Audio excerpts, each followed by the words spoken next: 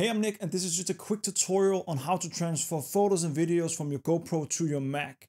And stay around for the end for a little bonus tip. But let's get started.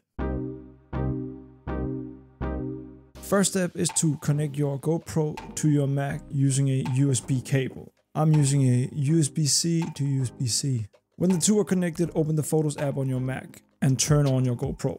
You'll see a USB icon appear on your GoPro screen to indicate it's connected to your Mac. On the left-hand side in Photos, there should now be a section called Devices. Select your GoPro and you are now ready to import your videos. But before you do, here's a little tip. Under the Album tab, you can create albums or add your files to existing albums for better organization.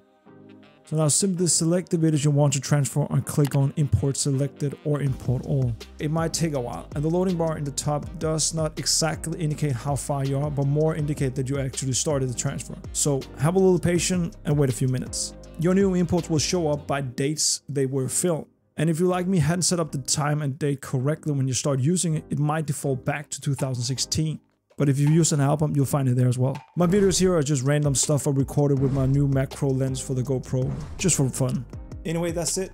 If you have any questions or suggestions, just leave a comment, and thank you for watching.